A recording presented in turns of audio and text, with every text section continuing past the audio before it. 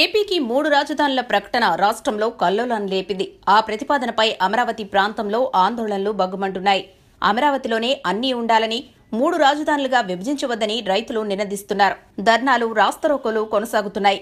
3 కాకపోతే 33 రాజధానులు పెట్టుకోమంటూ మంత్రి పెద్దిరెడ్డి రామచంద్రారెడ్డి చేసిన వ్యాఖ్యలు మరింత కాకరేపాయి. ఈ నేపథ్యంలో రాజధానితో సహా ఏపీ సమగ్ర అభివృద్ధిపై ప్రభుత్వం చేసిన జీఎన్ రావు నేతృత్వంలోని నిపుణుల కమిటీ నివేదికను సమర్పించింది.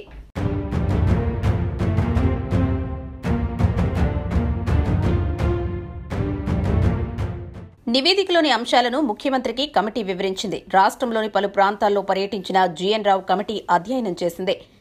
ప్రజల అభిప్రాయాలతో కూడిన తుది నివేదికను కమిటీ ప్రభుత్వానికి సమర్పించింది. దీనిపై చర్చించేందుకు ఈ నెల 27న ఏపీ కేబినెట్ సమావేశం కానుంది. మంత్రిమండలిలో చర్చించిన తర్వాత కమిటీ నివేదికను ప్రభుత్వం వెల్లడించనుంది. ఇదిలా ఉంటే ఇప్పటికే రాజధానిపై మధ్యంతర నివేదికను కమిటీ ప్రభుత్వానికి అందజేసింది. విశాఖ, కర్నూలు, అమరావతితో పాటు ఇతర ప్రాంతాల అభివృద్ధిని కమిటీ పరిశీలించింది.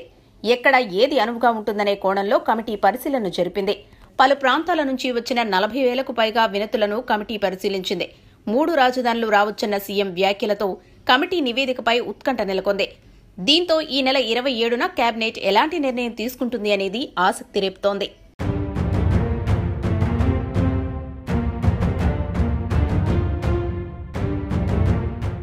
మీరెక్కడున్నా, ఏం చేస్తున్నా, ప్రపంచంలో ఏం జరుగుతుందనేది ఇప్పుడు మీ గుప్పెట్లోకి తెచ్చేసింది ఆన్లైన్ యాప్.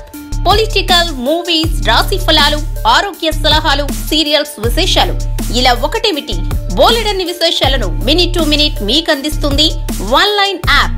సో లేట్ ఎందుకు, డిస్క్రిప్షన్ లో ఉన్న లింక్ ద్వారా ఆన్లైన్ యాప్ డౌన్లోడ్ చేసుకోండి. Online, it's for everyone.